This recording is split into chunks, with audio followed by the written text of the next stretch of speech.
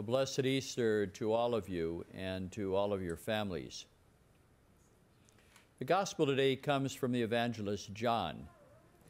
And as you know, John begins his gospel in a way different than Matthew and Luke, which tells us of the birth of Jesus. We don't hear any of that at all in the Gospel of John.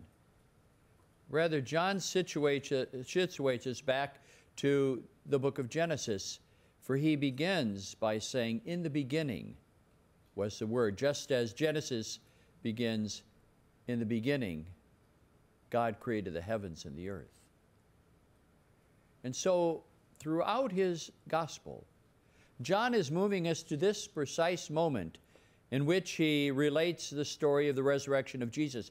He wants us to understand that the life of Jesus, the passion, death, and resurrection of Jesus, is a new beginning. It is a moment of new creation. We said that as much in the psalm response.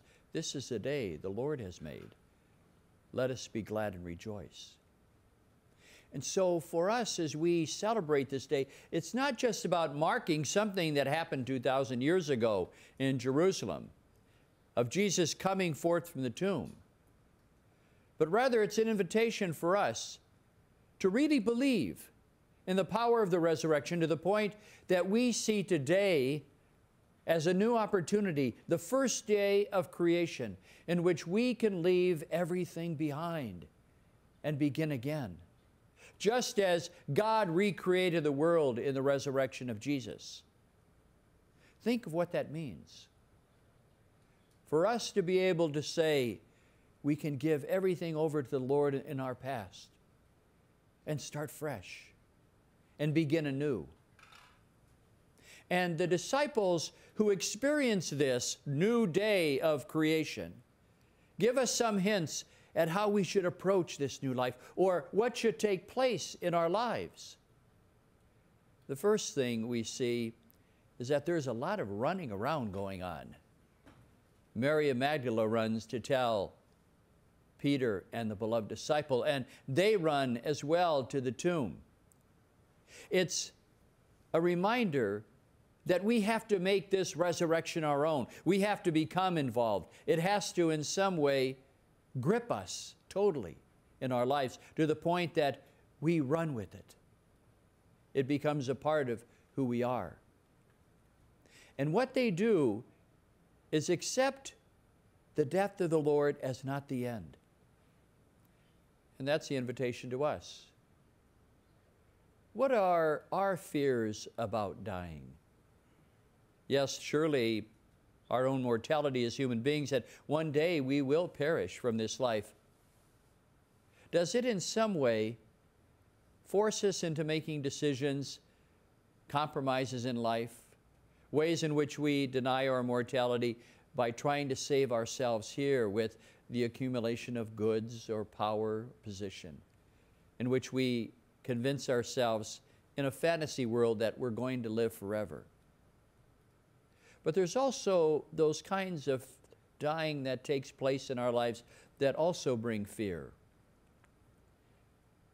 The dying that so often is involved in reconciling with another person and forgiving them because we know in some way we have to give something of our pride over. Or the dying that comes in being generous to someone who's in need rather than claiming all of our possessions for ourselves. Or the dying as well that goes on in our lives when we are filled with anxiety about something that we have to do that's difficult, and we make it so much bigger than it is. The Lord today tells us that we should be willing to always walk into that tomb because it is empty. It has no meaning. It should have no grip on us. We should put away the fears of forgiving another person, thinking that maybe they won't respond, or putting aside the anxieties we have of the problems we face as though they're going to overwhelm us, because the Lord gives us a new day, an opportunity to see that He will not disappoint us in that death. We will rise to something greater as we will rise from our own death. But there's something else we see in this gospel. Notice that when they go into the tomb, Peter sees, and as well as John, the beloved disciple, that Jesus' clothing, the one that shrouded his body, is in one side, and the one that covers his head is kind of rolled up kind of neatly. I often wondered if that reminded the disciples that Jesus fixed his bed every day.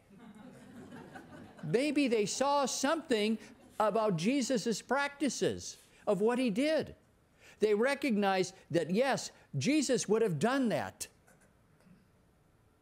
And so, too, in our own lives, we should look for ways in which we recognize the presence of the Lord in our lives, just as maybe we recognize the traits of our ancestors in each one of us.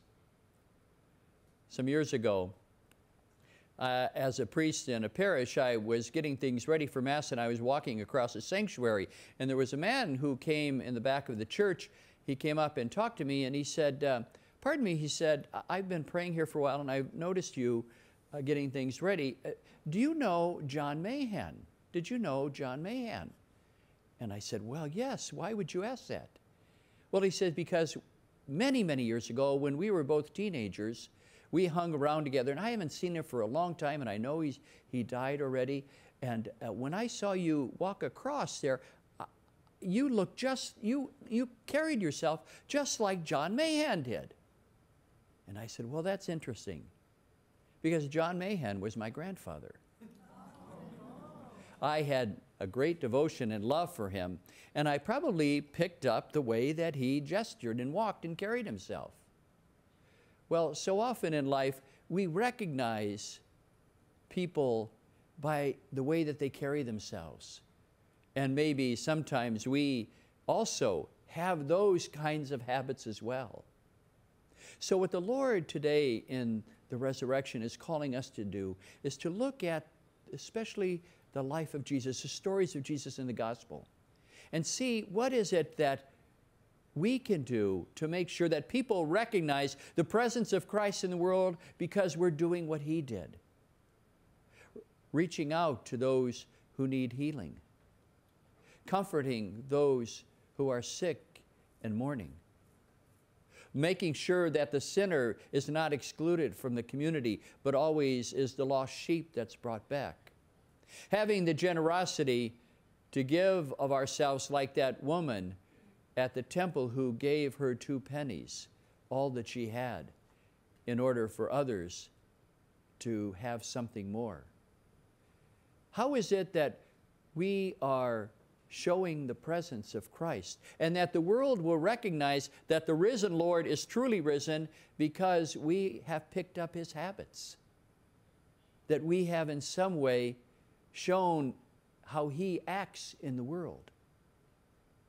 That is the message of the resurrection today, that we have the courage to walk into the tomb, the death that we fear so much, and face it, and know with our hearts that the Lord will see us through not only the death that we suffer physically in our mortal beings, but all those other kind of deaths that we have in our life, but also that we take seriously the task of acting in such a way in the world that people will recognize that Jesus truly is alive and present and active in the world. That is the day of new creation for us. That's the invitation that we have on this Easter day. And so let Christ rise in each one of us, and let us take up this first day of creation as those disciples did and run with it.